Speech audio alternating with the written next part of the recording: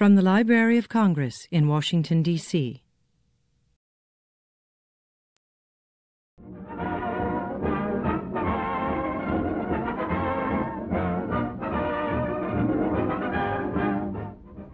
All American News brings you our people's contribution to America and freedom.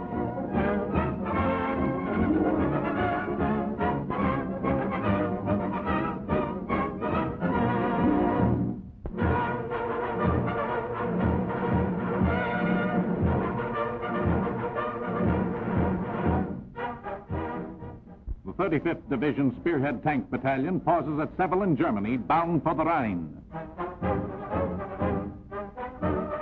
As United States Signal Corps cameramen catch the scene, supplies are being loaded.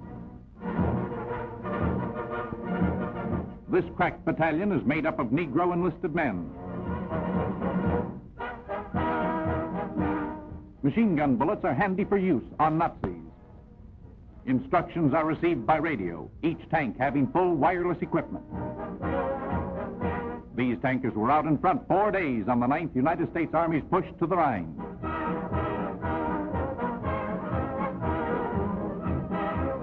A Negro medic checks the casualty.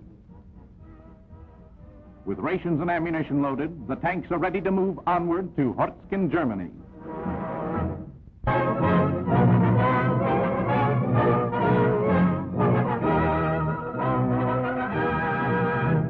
Benjamin Wiggins, I understand on the 18th of April you'll be 102 years of age. Do you recall the first president you voted for and where? General Grant was the first president that I voted for in Plainsboro, Middlesex County, New Jersey. Mr. Wiggins, do you recall what you were doing on the day that you voted for President Grant? I was working on a farm, shucking corn.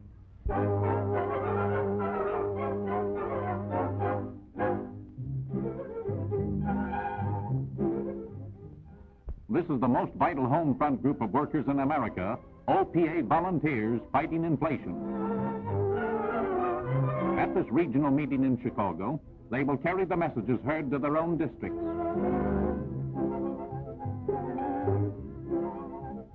Bryant A. Hammond, Public Relations Executive of the regional group, gives an important lesson on the perils of inflation. They learned that in World War I, inflation was experienced. For instance, eggs rose from 30 to 94 cents a dozen. Wages were slashed, farmers lost their lands, people were homeless, all due to inflation. But this can be prevented. OPA workers must see that rent ceilings are maintained in their communities.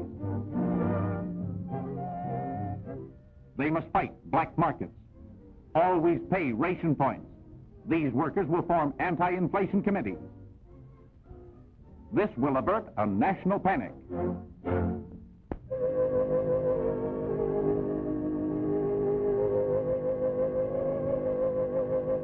Easter this year brought throngs to churches of all denominations throughout the land. This scene in the Pilgrim Baptist Church, Chicago, is typical. The choir sings joyously of the resurrection of Christ.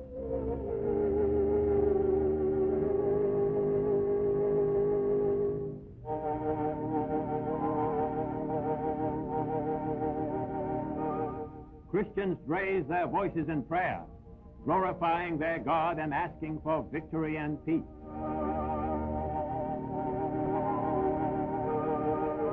Ministers called upon divine providence to lead the world from the paths of bloodshed into the light of goodwill, and congregations devotedly listened and prayed.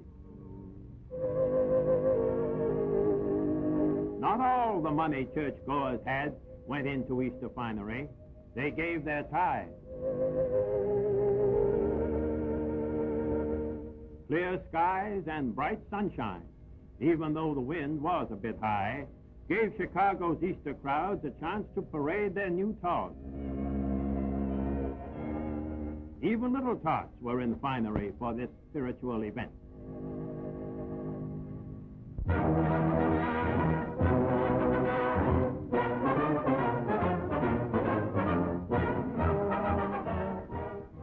At Freeman Airfield in Indiana, typical training takes place, which is being duplicated in many other centers throughout the country.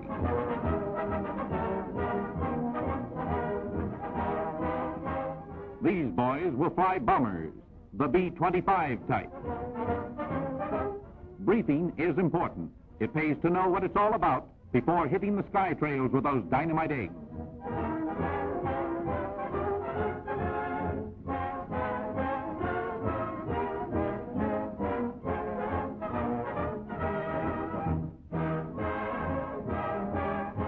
Their mission fully understood, the trainees don parachutes and get ready for flight.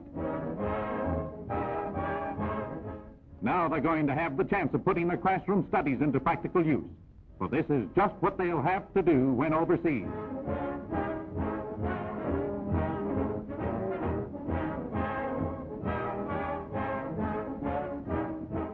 Nice eggs to lay on the Nazis and the Japs, and you can well understand how eager these boys are to get training over with and see some real action.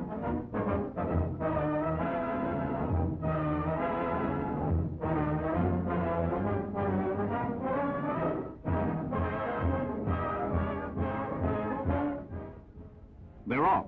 The bombs will be dropped on prepared targets. Very soon they'll be doing this over enemy strongholds.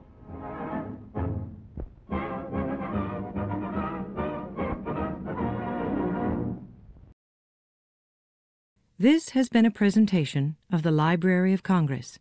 Visit us at loc.gov.